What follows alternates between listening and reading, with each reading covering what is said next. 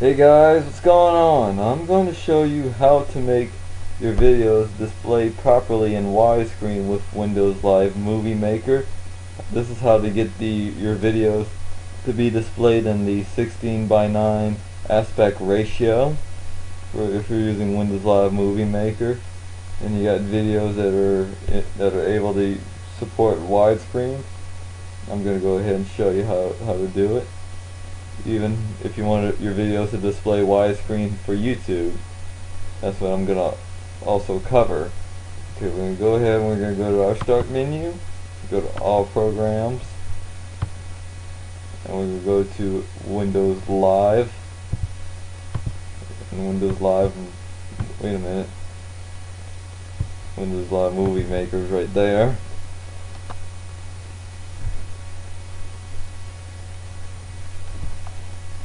And once Live Movie Maker comes up, you want to go to Project, and you can go to where it says Widescreen. You want to select that one, because normally by default Windows is going to have it selected to 4:3 aspect ratio, which is like for the older resolutions. But if you want to use bigger resolutions, like for screen capturing and editing videos on Windows Live Movie Maker, you can simply just click to the 16:9 aspect ratio setting, and it's gonna make it fit the whole entire screen.